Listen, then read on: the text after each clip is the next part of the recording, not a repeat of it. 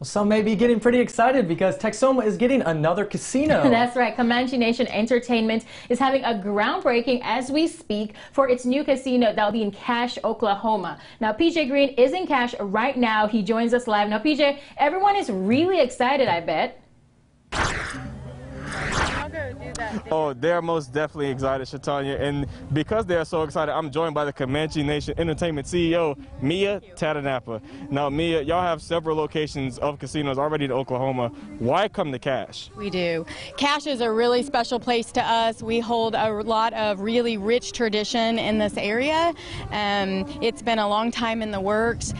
Most important, one thing we're going to focus on is our very innovative leader in our tribe, Quanah Parker, whose original homestead was just a few miles from where we stand today. And why is it so important to commemorate Quanah Parker? Quanah Parker was innovative, and he was really had a futuristic, at that time he was really for economic growth and prosperity for our tribe, and that's what we want to continue, and we want to continue his legacy. Most definitely. And today was the groundbreaking, so today is the first day that construction is going underway. When do y'all hope to get everything rolling? Well, today we kicked this project off at 5-4-3-2-1, so 5 p.m. Today is 4-3-2-1, April 3rd. 2021, and we hope to be open.